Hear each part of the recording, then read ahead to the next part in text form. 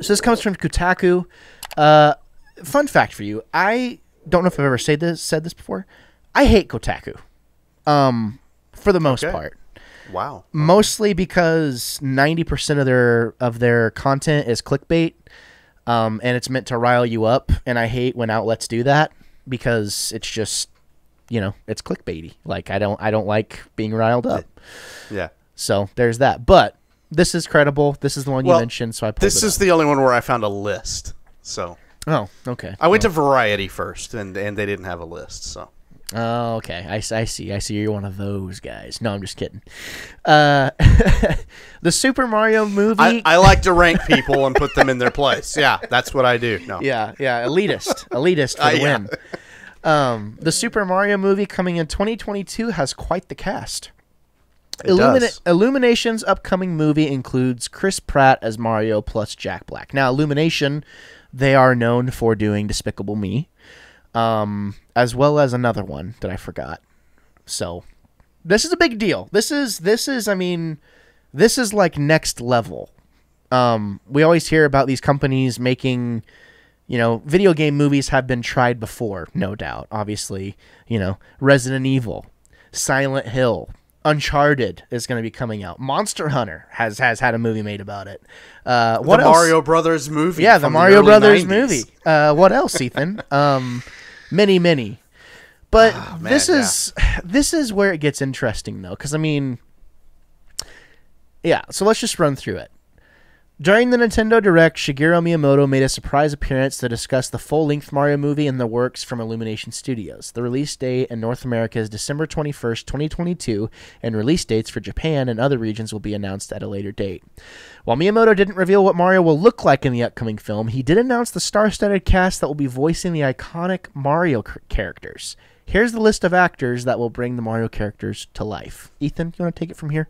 Yeah, Anna Taylor-Joy, the voice of Princess Peach. That's a fit. If it was a live-action movie, you'd put her in there. That's fine. Charlie Day is the voice of Luigi. Yeah, I can see it. This was spot on. Jack Black as Bowser. I'm down. That makes it's brilliant. Brilliant. Keegan-Michael Key, the voice of Toad. Seth Rogen, Donkey Kong. Fred Armisen, Cranky Kong. Kevin Michael Richardson as Kamek. And Sebastian Maniscalco as the voice of Spike. And then, I thought it was interesting here. Miyamoto teased that Charles Martinet, who has been the voice of Mario for years now, in its Nintendo games, is going to have a surprise cameo in the upcoming movie. This is where things go off the rails, because top billing for this announcement, of course, was Chris Pratt voicing Mario. Why can't you have the guy that is beloved and known? Why can't you hire him to voice the character that he has already voiced for years? And this is where I have a real problem with this announcement. Not necessarily the movie, because we don't know what it's going to be. But honestly, there are actors out there that are far more capable of sounding like a Italian plumber than Chris Pratt. Chris Pratt is not the first person that comes to mind when it comes to Italian plumbers. You're right. Am I wrong? No, you're not wrong. This is so weird, though. This whole thing, it's weird. Because Anna Taylor-Joy is the one that makes the most sense. Honestly, you're gonna have Jack Black being like, "I can breathe fire, jackass," and Seth Rogen's gonna be all, there's you hear them. Yeah, you hear them it in those roles. Yes. And then whenever I think of Chris Pratt voicing Mario, we were joking before. It's like, oh yeah, the first thing that comes to mind is like, wait a minute, dude, you already had your animated moment. You were in the Lego movie. You were the master builder for the Lego movie. Quiet. So that's my thing. Look, and then it all comes full circle, though. Go ahead, you go. Well, I was going to say, I have no problem with Chris Pratt as an actor. I like him as an actor. He's had great roles. He's gone outside of certain stereotypes that you might put him in, and he's done a decent job with with showing his chops as an actor. His voice, though, it doesn't matter how I try and play it in my head. I cannot put the character with Chris Pratt unless they're going to alter the character. And we all know how that went with Sonic. Remember when they first rolled out Sonic? And Yeah. oh my God.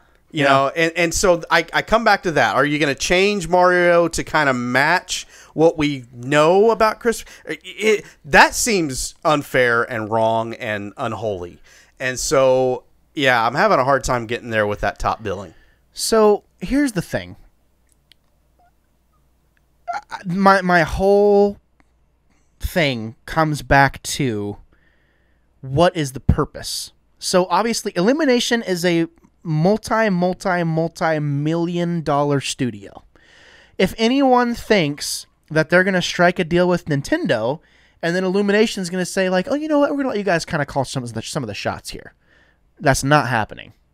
There is absolutely no way Illumination takes this deal unless they say, we're doing this to make money, and we know what our audience is. So what is going to be the main audience for people that are going to be watching this? My mind goes to 6, 7, and 8-year-olds. And a 6 or 7 or 8-year-old is not going to rationalize that Chris Pratt is not an Italian plumber. Because no, they're not. I'm just saying, like, it's not because what is going to be happening is effectively because Mario doesn't speak in the games. So not a whole lot. Right. No, he doesn't speak at all. They go, let's go. You know, like his voice is iconic, but he doesn't talk a lot. So, I mean, none of these characters really do. So we could, in effect, I don't want to say we would see a retcon because I don't think that's a thing, but I could see them, you know, throwing in a almost like a Jumanji type vibe in a way of, okay, how do these characters, like, let's say these characters come into real life somehow, kind of like Sonic. How would they sound, you know, if they got voices? They kind of did something like this already in a recent Mario game, the Rabbids game, where kind of realities got mixed in a way and things kind of started to go haywire. So I could see them spinning that, and if there was a studio that could pull it off, I could see it being Illumination, but it doesn't change the fact that it's weird. You know, it is weird. Yeah. So they make an announcement like this. There's no way to quantify what this even is because we don't even know the plot. You're right. You're right. You know, no, I totally give you that. It's just this is the, you know, we're doing this as a hot take. That's why we're here. Yeah. And hot take me is having a hard time reconciling Star-Lord and an Italian plumber. Yeah. You know, it's just not even I could get partway there with Andy Dwyer. And it's still not even close. You know? It's been, yeah. You fell in the pit. Yeah, and I'm just it's a long road, and December next year is a long way away, and we're no doubt going to see things between now and then, and maybe I'll be okay with it by the time it happens. Well, but it's just I have a question for you. Little bit. If Charles Martinet at the end of the movie, it's like maybe Mario and friends, Mario and crew goes back to their world. What if he says, let's go? Like, what if they honor him in that way? Like, what if that is his cameo? It doesn't feel like enough.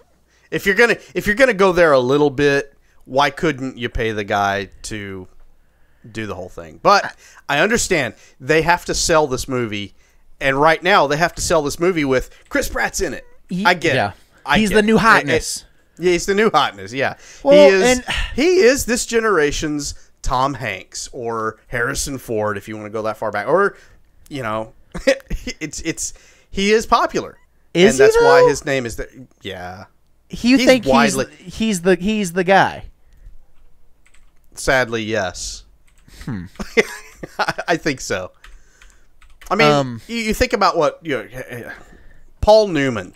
Back in the day, we're talking 60s and 70s. You know, it's that he was the hot commodity back then, and so Chris Pratt has been doing a lot of important movies for this generation of moviegoers, and so it makes sense to put him in something that pop culturally is iconic, and so it makes sense that he's going to be there. On the surface, yes, that feels like a great business decision, but sound is it's a right now for me, it's a bridge too far. So it is bizarre though, because I thought that Charles Martinet was the same guy who did Optimus Prime's voice in the Transformers movies, but that is not. That's Peter Cullen. Yes. Yeah, I mean, and there's a perfect example. Transformers was an animated series in the early to mid 1980s, and they held true. They brought the original voice actor, and that's why those movies are so popular. Is because for as much as possible, they put the voice actors that gave them life into those movies. And I feel like this is kind of a wrong step. It feels like from my chair here. Now, I'm one person on the internet amongst hundreds of thousands, and I realize that other people are going to see things differently than what I'm speaking here.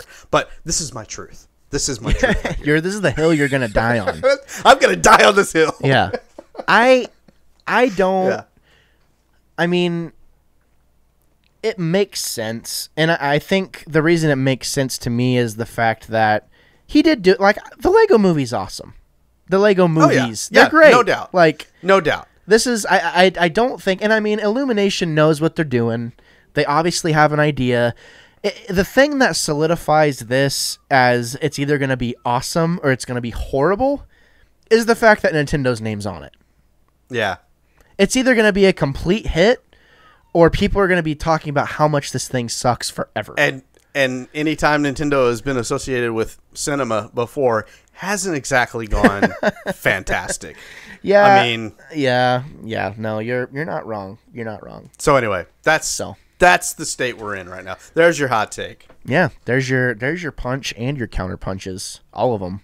Well, whatever possessed you to check out any of the content that you saw today, I just want to say thank you so much for doing so. If you check the description down below, you'll see that there's a variety of different projects that I'm associated with. This is Wannabe Critic Productions after all. So I just wanted to say, if you enjoyed what you saw today, consider giving some of those other projects a chance as well. There's a lot of stuff that I'm a part of that that I do. If you were here for me or for someone else that you saw today, again, just thank you for checking it out, and I hope to see you again. But until next time, I'm Gabriel Fast, and I'll always be the Wannabe Critic.